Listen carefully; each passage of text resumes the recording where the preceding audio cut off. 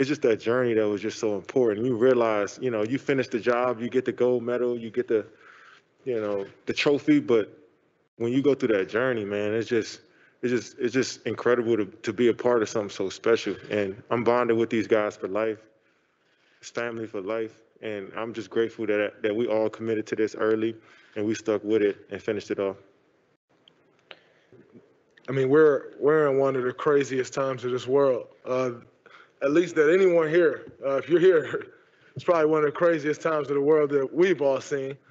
And to be pushed back a year, all the things that's going on, losing guys because of COVID, leaving your family, all of those things.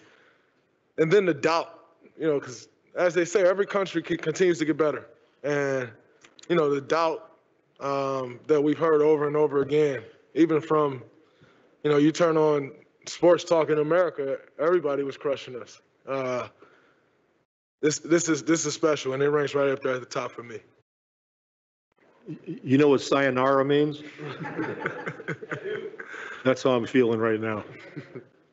I agree with these guys. Every championship is special, and the group you're with is special.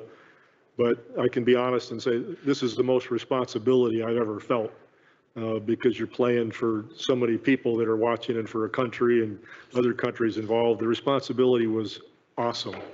And I felt it every day for, several years now. So I'm feeling pretty light now and looking forward to getting back to the hotel and having something.